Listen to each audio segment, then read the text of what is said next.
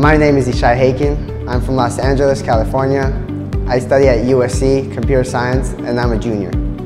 I'm Leonora, I'm 23, I'm from Paris, France. I studied engineering and now I'm here for 2 months of the summer before finishing my master's at MIT next year.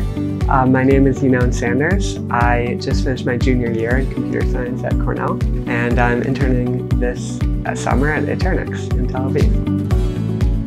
My name is Ilana Haddad. I'm from Montreal, Canada. I study at McGill University in software engineering. I just finished my 3rd year.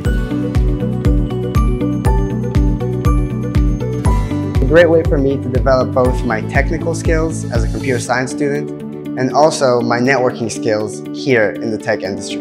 I was looking for a summer internship in Israel and I talked to some friends and they told me the best way to do it is to participate in Israel Tech Challenge. So here I am.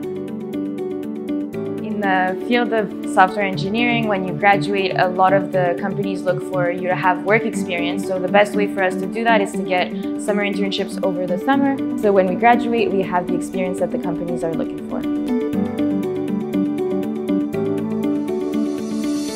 We're working on creating algorithms that detect cancer early in certain organs of the body. I'm working with the engineers on a daily basis, working on the deployment of the product with languages like Python or JavaScript. Working with developers on an application that has real-world implications, I'm getting experience that will help me in my career after I finish my studies.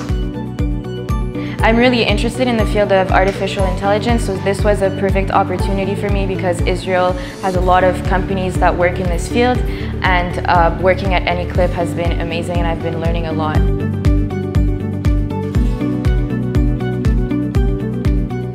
Leonor is our intern for this summer and she's working on automating previously heavily manual tasks that will help us to deploy for our customers a new feature that will enroll during the summer. My name is Raviv Bruller and I'm the CEO of Internix Ltd. Internix is a high-tech company. Yinon has joined us for his summer internship a few weeks ago, and even though he has just been here for a short period of time, he has already been able to make a significant contribution in helping us experiment new technologies. We started our relationship with the ITC a few years ago. I realized that they can help organizations that have a high demand for talented programmers, and at the same time I also believe in the vision of the ITC, in its mission and its purpose, so I think that we can all benefit from this partnership.